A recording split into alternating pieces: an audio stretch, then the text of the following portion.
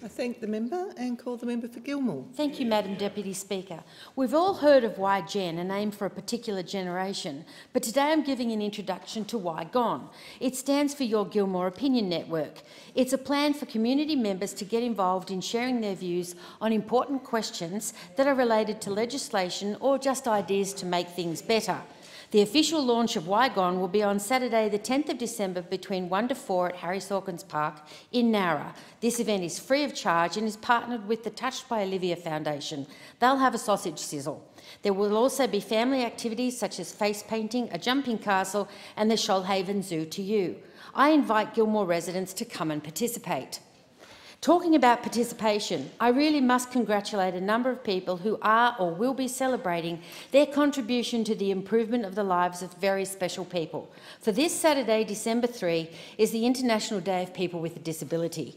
Kiama Council has developed great strategies across the municipality for those suffering from dementia.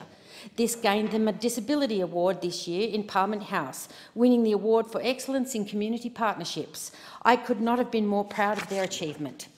So this special day is designed to celebrate the progress in breaking down barriers, opening doors and creating an inclusive society for those with a disability.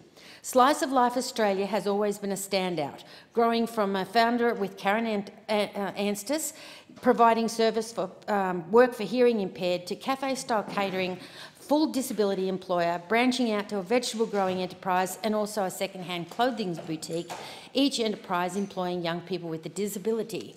Annette Pham is a fierce advocate for the introduction of changing places amenities blocks, and many ministers in this House knows of her work.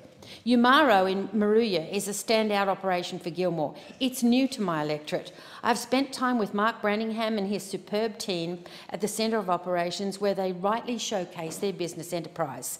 They've shared a vision for disability housing for their clients, are well on the way with a co-funded grant from us to build that accommodation. They also received a grant for Stronger Communities to fulfil more business activities.